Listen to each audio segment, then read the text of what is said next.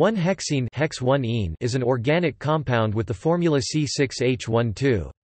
It is an alkene that is classified in industry as higher olefin and an alpha olefin, the latter term meaning that the double bond is located at the alpha primary position, endowing the compound with higher reactivity and thus useful chemical properties. 1-hexene is an industrially significant linear alpha olefin. 1-hexene is a colorless liquid.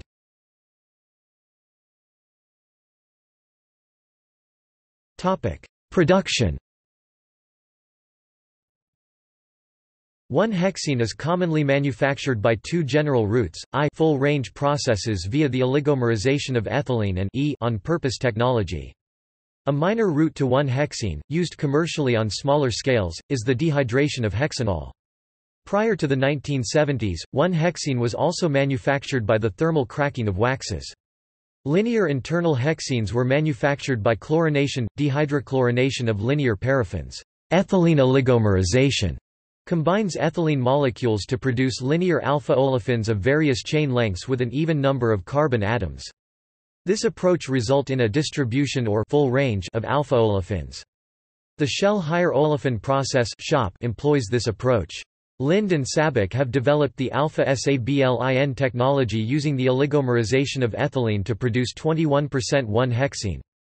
CP Chemicals and Innovine also have full-range processes.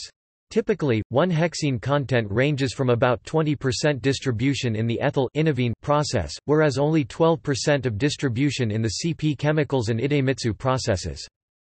An on-purpose route to 1-hexene using ethylene trimerization was first brought on stream in Qatar in 2003 by Chevron Phillips.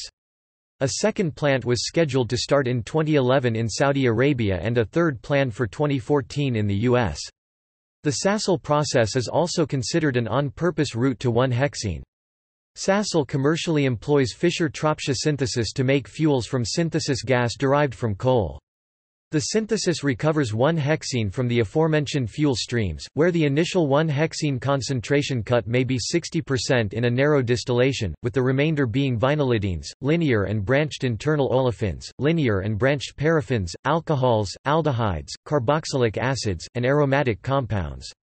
The trimerization of ethylene by homogeneous catalysts has been demonstrated. An alternative on-purpose route has been reported by Lummus Technology.